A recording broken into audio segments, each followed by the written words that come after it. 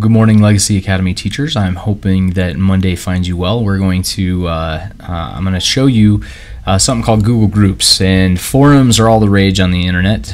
There's web forums for just about everything that you can think of, and it's a way we get a lot of our good information these days. And I'm going to show you how to create a forum on your website, and this is something a lot of people don't know that you can do, but it's actually using Google Groups. So there's a separate Google app essentially that allows you to create a forum, and then the forum can be inserted into your website. So if you have a classroom website but you'd like to have a forum where students discuss topics, it's a great way to practice writing skills and to work on reading and to let the students give collaborative feedback with one another.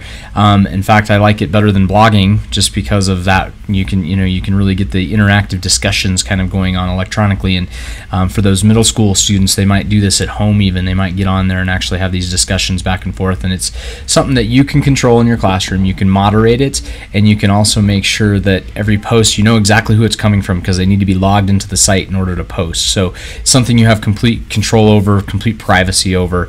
As with all of Google's applications, if you don't want anybody to be able to see it except for your students, you have that option, or you can make it public to the entire world. So it really depends on how you want to set it up. So I'm going to go ahead and kind of just walk you through a couple steps. So I have my dummy website that I use a lot of times for practicing some of this stuff, and you can see here I have a blog set up, which is really neat. I've got files, links, a few things like that.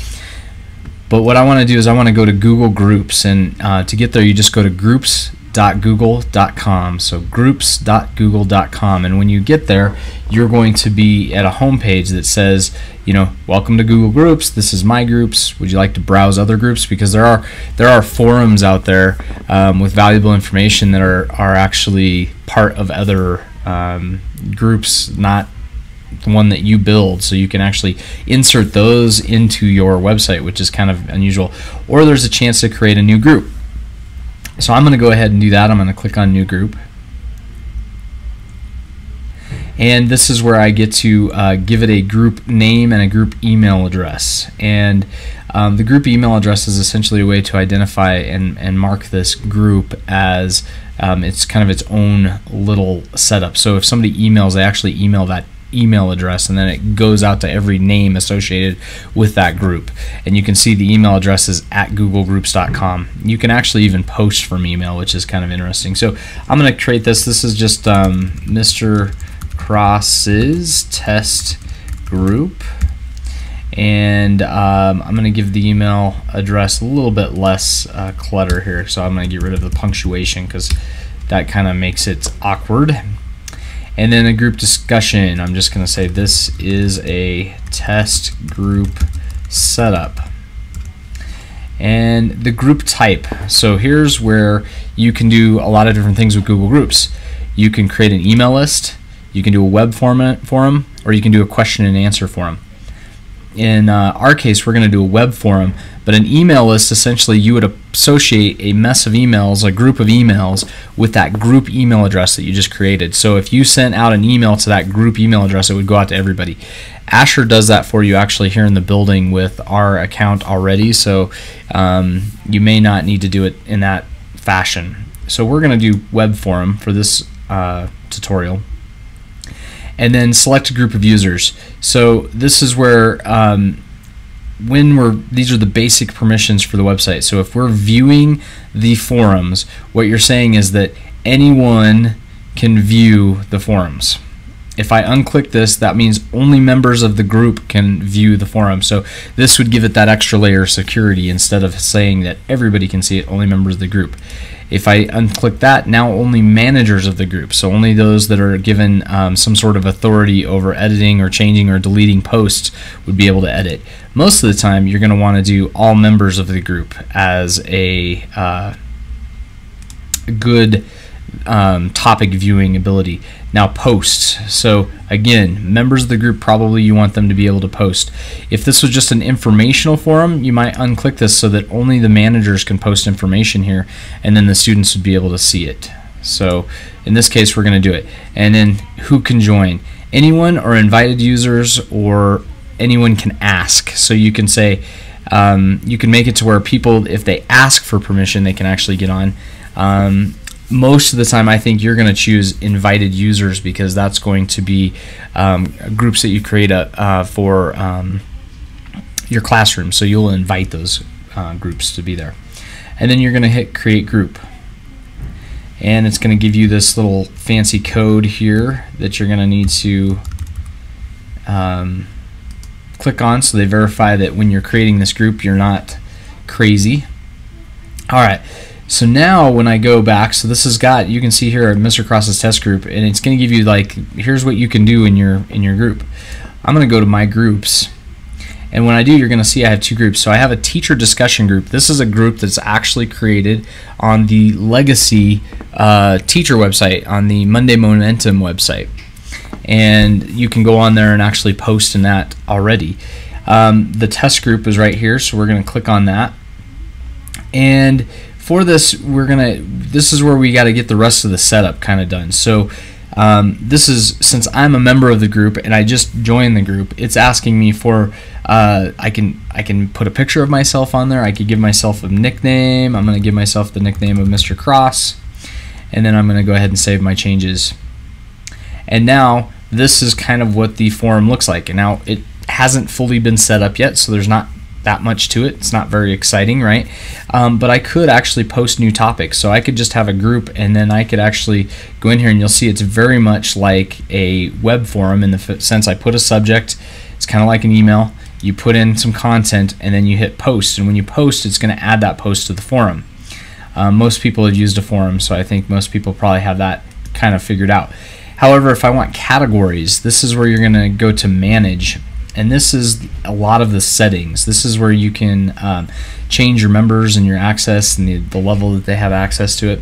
But one of them is categories, and if you enable categories, this will allow you to create sections of categories, and you can get real elaborate. So you can do category groups where you have maybe maybe it's on you would do something on the universe as a category group, and inside that the category the universe, you would put in a new category of our solar system, the planets. You can get more specific. I like to do it at the category level, so I'm just going to add a category not as deep as a category group, but just a category, and I'm going to call this I think I will use that example. I'm going to call this the universe. And these are going to be, and then right below it is a description of what you're doing. So I'm going to say this is a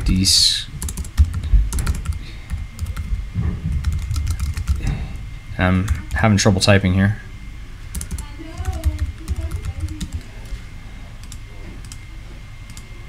Misspelled the. Okay, so this is a description of the universe, and I'm going to hit that add category. Now when I go and I save this, and we go back to our forum, you'll see that in my test discussion I have the category the universe. And if I click on the universe, now any topics that I add here, we're going to just do this one, we're going to call it the solar system, and I'm going to go ahead and hit post, and you'll see that now I made a post inside of the universe category. So if I go back up to my main category, you'll see that the universe shows up. When I click on that, I will get a topic in there, and when I click on the topic, you'll see all of the replies to that topic. So I've essentially created a forum for use on the website. Alright, so one of the things you're going to want to do is you're going to want to import this forum into your website. So when you're on your web page, you're going to create a new page, and I'm going to call this new page a forum, and it is just a flat web page. I don't want any other fancy features under there, and I'm going to go ahead and put it under the top level, and I'm going to hit create. Now I've got this beautiful empty page, and now I can go to insert, and I can go to more gadgets,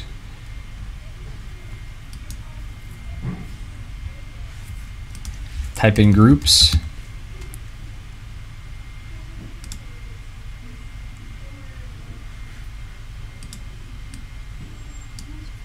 oh I'm sorry, actually we don't go into there, we hit cancel, sorry, we go to insert, and it's actually already set up as a Google item. So we just say group.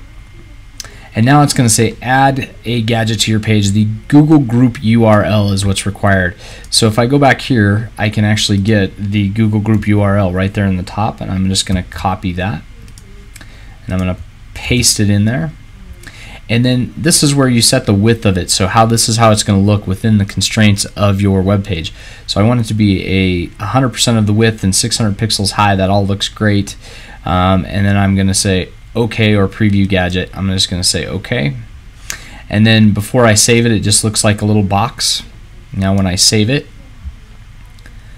I will have a group inserted, and there it is right there. There's my Mr. Cross test group, and I have the universe set up right there. And now I can just add new topics and new categories. I can go back into my groups.google.com, and I can add new categories in here, so we can go through and just kind of customize this forum to be anything we want.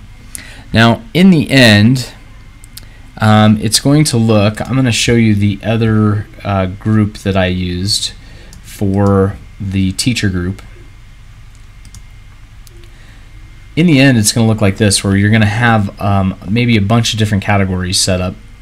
And then what you want is you want people to actually make posts on here. So here's a Google Applications Training Materials post, and this gives a couple good links for material that people could go to learn how to use Google Docs. So if you wanted to add a reply to this, you'd be able to post a reply. Or if you wanted to add a new topic where it's maybe something you knew something about and you've created a video, you would throw that up in the training videos and other people would be able to view it. In the next little video clip that I do about this, I will show you how to kind of manage the users within this. That is the next part of this little activity, is to be able to make sure that we have all of the users set up so that you can manage your groups well. One of the nice things about this is when you add users to a Google group, when you send a post to this forum, an email goes out to every member of that group, so that everybody can see, oh wow, somebody's been commenting on the forum, and then they can go into that forum and they can actually read and look at what they posted. One of the benefits of doing this sort of activity in your classroom is you will get, it's a great warm-up activity. So if you have something, maybe a quick little video clip to catch their attention, or you have a reading that they needed to do, or maybe there's just a daily assignment that they need to do, and you have them and train them to, they need to go into this forum and make a post, they really get accustomed to how forums are used and how that's kind of manipulated. And forums are a big part of what we do everywhere we go. So you'll find that companies use this, schools, organizations, pretty much the rest of their lives, they're going to in some fashion be posting or making some information on a forum. Maybe you're just going to use it for a book review. Maybe you'll use it for a book report. Maybe you want people to discuss a book that they read. This is a great place to do it, and I've seen it done with very young kids, and I've seen it done with great success in the older grades as well. So I hope this helps a little bit, and watch for the next part of this where we talk about users and permissions.